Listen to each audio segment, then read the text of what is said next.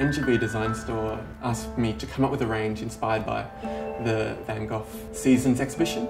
In most of his paintings there's a predominant horizon line, and I wanted to capture that. So I divided the pieces into two halves. One half is the sky, which you'll see, and the other half would be sort of the ground.